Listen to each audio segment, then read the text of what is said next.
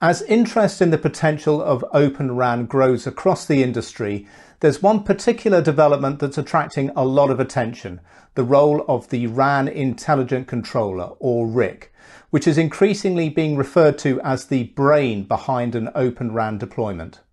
Well, to find out why this is deemed to be so important, I'm talking today with Paco Pignatelli, Head of Open RAN at Vodafone, and Constantine Polychronopoulos, Vice President of 5G and Telco Cloud at Juniper Networks.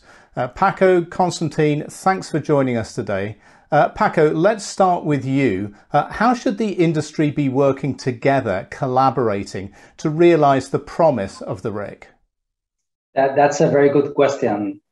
I mean, to start, we know that RIC is built on top of Open RAN, so this basic radio deployment. So this can sound obvious, but we need to have more deployments being committed from operators out there, and that will push RIC to happen. If we look at the standards area, I think the O-RAN Alliance has done an amazing work building the standards, developing the first specifications.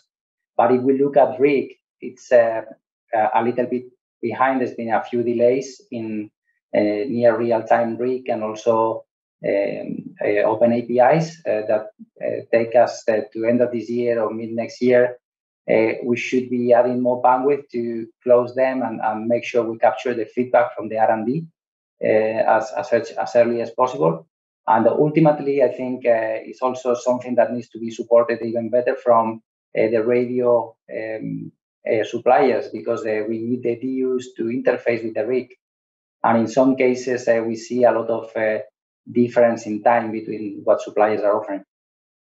Okay, great. Now, Constantine, can you tell us about the progress being made in terms of standardization of the RIC and about customer field or lab trials that are ongoing? Absolutely, Ray. Paco mentioned the excitement and the activity that is going on at O-RAN. We have more than 300 participants, pretty much all the tier 1 operators, global operators, everybody on the vendor and the technology supplier side. A lot of excitement about the radio intelligent controller, right? I mean, it's a transformational technology that gives us the opportunity now to turn the radio into a smart asset that reacts in real time based on what the users do, the user experience as the network can monitor it, address, efficiency of operations, automation, etc., etc. The list is endless. The last year alone, O-RAN has released, I think, upwards of close to 50, I think 48, if I'm accurate, specifications, about 48 releases, which shows the progress that has been made in the community. Of course, pretty much everybody has announced or delivered solutions on the RIC front, full interoperability, for example, with some of the radio vendors. Everybody is getting active, either releasing product and solutions or getting active to be compliant with O-RAN. So a lot of excitement there. Now, if we look at adoption, yes, things have not started happening in earnest yet, but I think it's a matter of time. If you look at what major operators are saying, I think 2023 is going to be a year of intense activity around deployment. At Juniper, we're involved in at least a dozen engagements with operators who are in the process of trialing.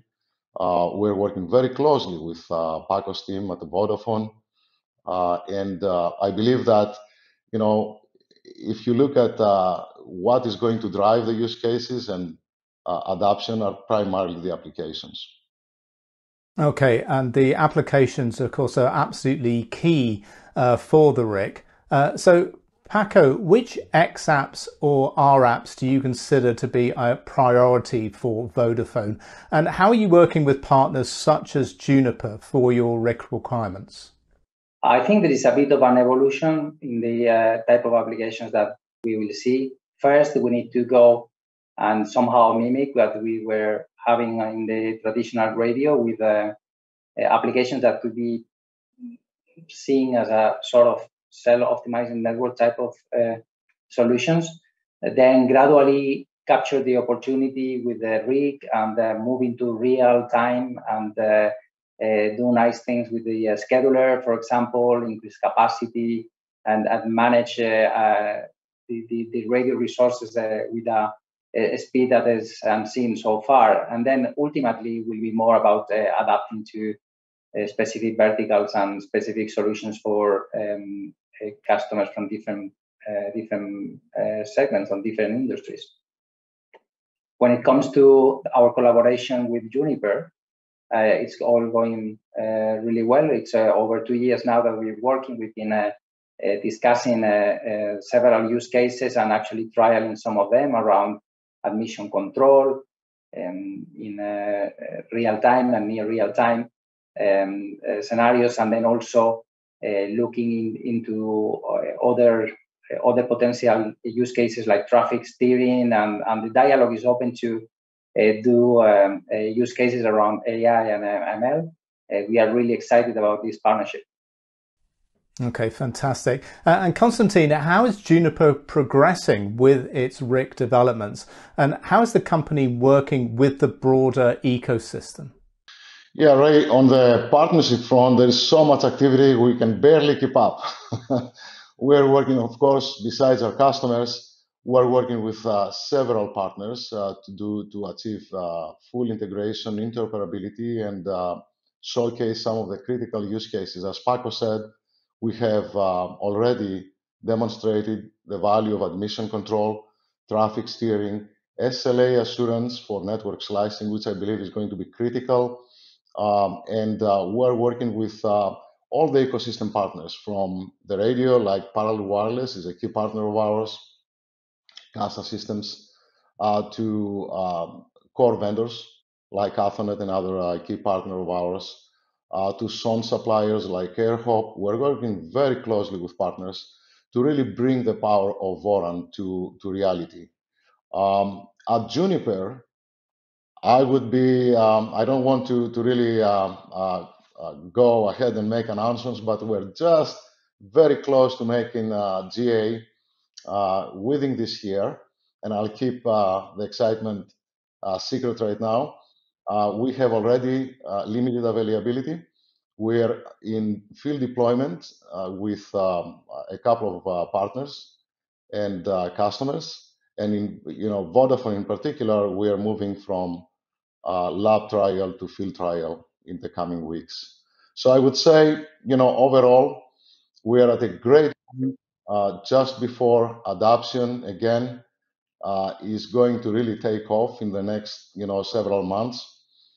I couldn't be more pleased by, where we are as a company today at Juniper.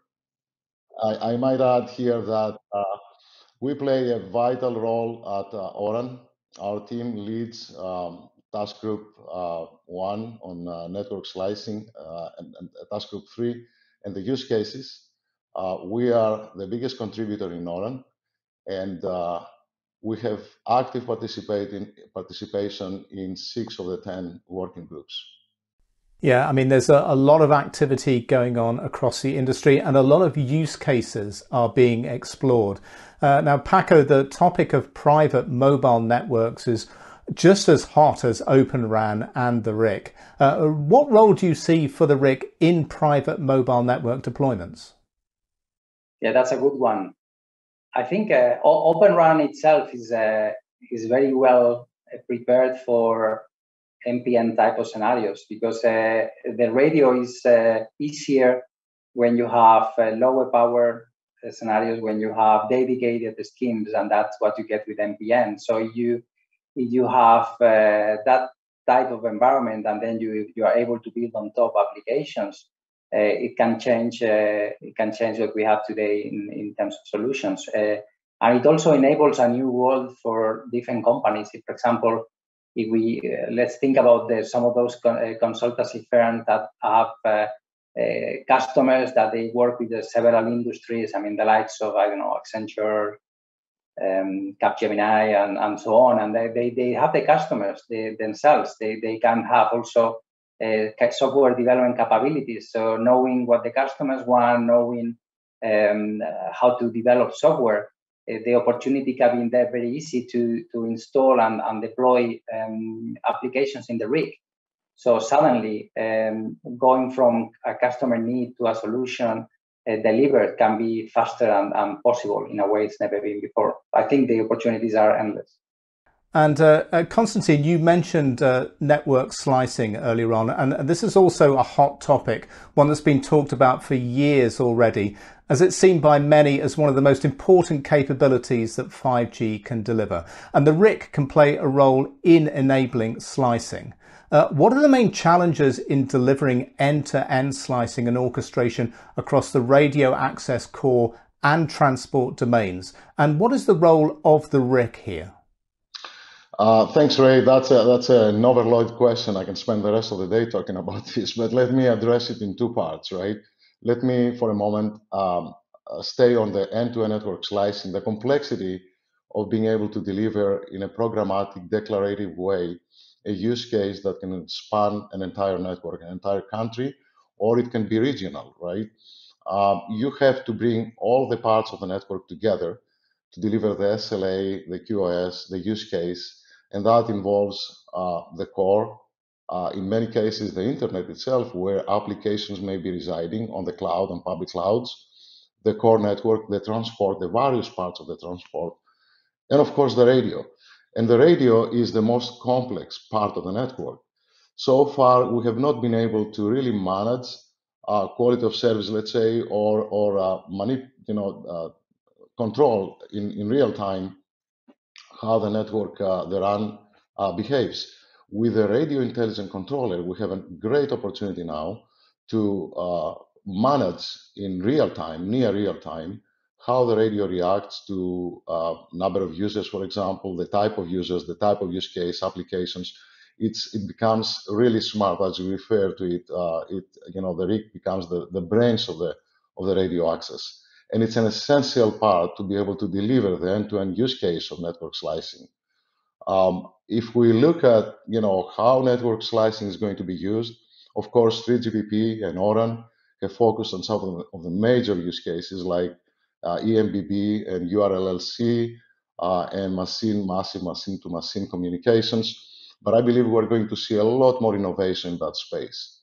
For example, the ability of operators to offer private mobile networks, leveraging network slice. And I feel very strongly about this. We at Juniper are working both on the private mobile side with our colleagues at MIST, as well as with our telco operators to bring this new flavor and powerful view of private mobile network to reality. Okay, so I mean, a lot of really important developments going on here, and really interesting to hear how Vodafone and Juniper are working together around Open RAN and the RIC. So Paco, Constantine, great to talk to you today, and thanks very much for joining us. Thank you. It's been a pleasure. Thank you. Thank you for having me.